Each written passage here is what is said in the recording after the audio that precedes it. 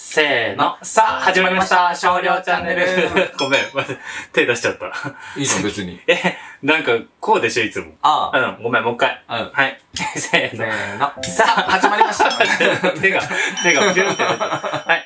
せーの。さあ、始まりました。ShoRyoチャンネル。ショータです。りょうです。ShoRyoです。はい。今回はですね、何をするかと申しますと、さっき、インスタで僕らに一番聞きたいことっていうのを、皆さんに質問したんですけど、それで一番多かった質問に答えたいと思います。よっ終了。で、一番多かったのは、ちょっとね、あんまね、ちょっと恥ずかしいからね、言いづらいなーってみんなは避けるかなって思うんだけど、一応ね、こちらです。はい。という感じでですね。まあ、でもみんな気になるよね。気になってんね。気になってんね。気になってるよ。一番気になることなんでしょ、きっと。一番で。聞きたいけど聞きづらいみたいなね。聞きたいけど聞きづらい。言いづらい部分でもあるし、なんかみんなさ、そこを触れないで、いるでしょ、みんな。でもまあ、もうShoRyoチャンネルそこまで言っちゃうのみたいな感じで思われるかもしれないんだけど、俺らに関しては別に隠すほどのことではないかなって僕は思ってるから、いろいろ話し合って今回、それについて、お話ししようと思います。と、その前にお腹空いたから。いや、お腹空いた。ご飯食べようか。ちょっと準備してくるね。お願いします。ひょにょ。ビール飲む？飲む！俺どうしようかな。しょうちゃんもビール飲めば？何かな今日の晩ご飯。よし。まず、乾杯しようか。乾杯。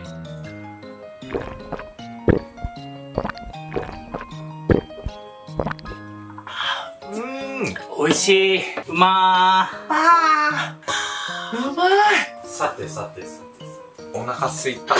すきっ腹にビールがすごく染み渡る。これ先に食べといて。美味しそう。見て見て。スパムキャベツ炒め。美味しそう。食べてていいの？どうぞ。いただきます。やさ、しょうちゃん今日優しい。今日いつもだしょ？ひょにょ。いつも優しいよ。おいしい。美味しいよ。これはビールに合いますな。どれどれ。しょうちゃんも食べてよ。いただきまーす。ね、美味しいね。おいしい。久しぶりにスパム食べた。美味しいわ、これ。卵も入ってるのいいね。美味しい。よし。先輩。俺しか作れないんですけど。すげえじゃん、おめえ。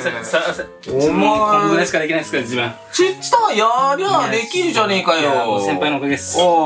先輩にずっとついていきます。みんなにも見せてやれよ。じゃーん。すごい。すごいでしょ。すごい。これね。いや、ほんと美味しそう。なんだっけ？瓦そば的な？そう、瓦そば。秘密の県民賞で、やってたのを、なんかめっちゃ美味しそうだなって二人で言っとって、作りました。イエーイ。終了。いや、すごい。ってか、錦糸卵とか、やばくない？食べてみようか。ねえ。いいっす。いただきまーす。すごい上手。めっちゃうまそう。ちゃんと焼き目もついてる。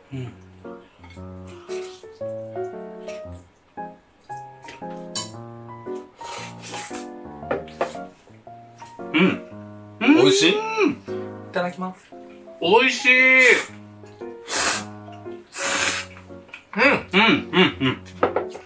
美味しいね。やばい。ビール合う。いや、このパリパリしてるところが香ばしくて美味しいし、このあったかいつゆにつけて食べるっていうのもいいね。美味しいよね。つゆはまだあるから。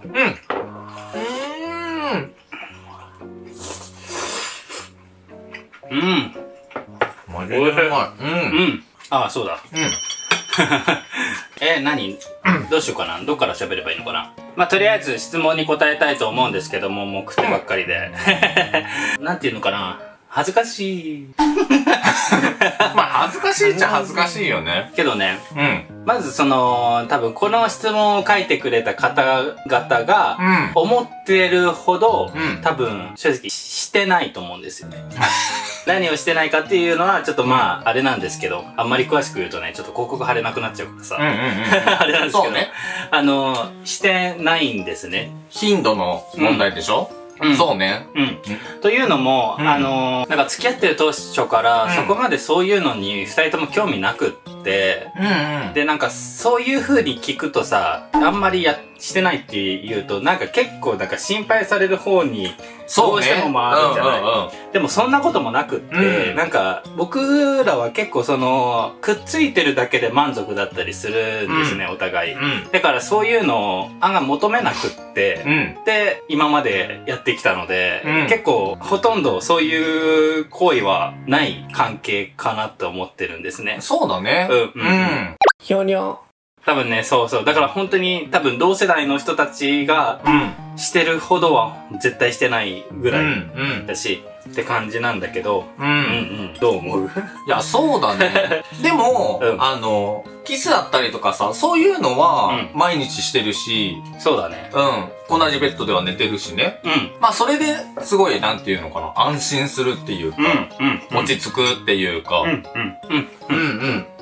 そんな感じだよね。なんかさ、で、ここで多分みんなの疑問が生まれると思うんだけど、例えばホテルとかに行って、なんか一緒の布団で寝てるじゃんとか、ダブルで一緒に寝てるじゃんとか、シングルで寝てるけど一緒に寝てんじゃんとか言われると思うんですけど、そこもちょっと俺ら的には、なんか一緒にくっついて寝るのが好きな感じで、そこまで興味ないって言ったらあれなんですけど、そういう感じではないかなと思ってるんだよね。ね。そうだね。例えば、でかい、なんかいいホテルとかで、すんごいでっかいベッドでも、いつも通りこんぐらいしか使わないみたいなさ。ああ、そうね。ひょにょ。そういう感じ。だから、あんまり、なんかそういうのは、興味ないって言ったらあれだけど、そこまであれかなと思ってて、まあなぜ、今回この動画を撮ろうかなって思ったのは、なんか別に、嘘を伝えるつもりはないって思ったし、なんか正直なことを言って、で、みんなが一番知りたいことだったから、なんか、まあそうね。正直にね。でもなんかやっぱこれってデリケートな部分であるから、あんまり言う人絶対いないじゃない。ほとんど。ほとんどいないと思うの。でも別に僕らはなんか隠す理由もないなって思ったから伝えてみたんだけど、でもね、なんか他の人によっては別にそのコメントとかそういうの書くことには多分自由だと思うのね。聞きたいことって僕が言ってるから、これが本当に聞きたいことだったっていうのは、それは別にいいんだけど、でもちろん嫌な人は多分中にもいるかと思うから、多分俺らだから、話せることなのかなとも思ってて。まあそうだね。そうね。ちょっと食べるね。食べよう。本当に美味しいのよ。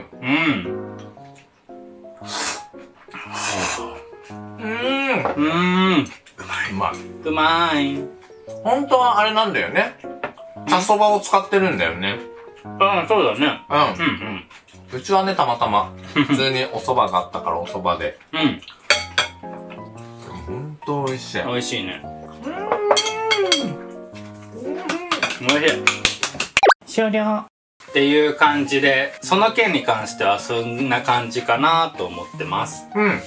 で、まだちょっと時間があるから、うちら次第なところあるけどね。めっちゃ美味しそう、これ。尺稼ぐね。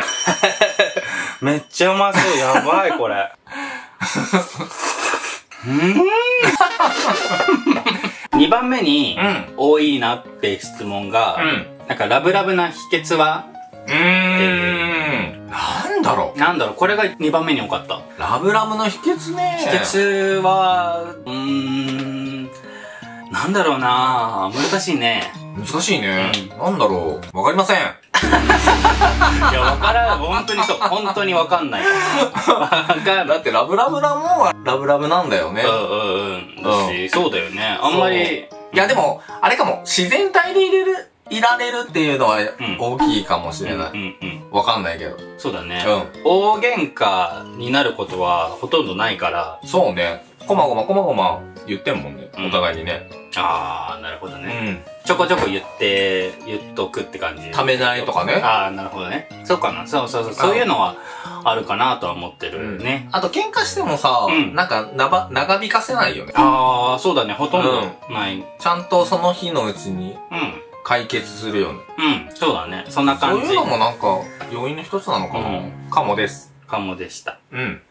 美味しそう。美味しそう。美味しそう。終了。はい。というわけで、今回の動画はここまでにしたいと思います。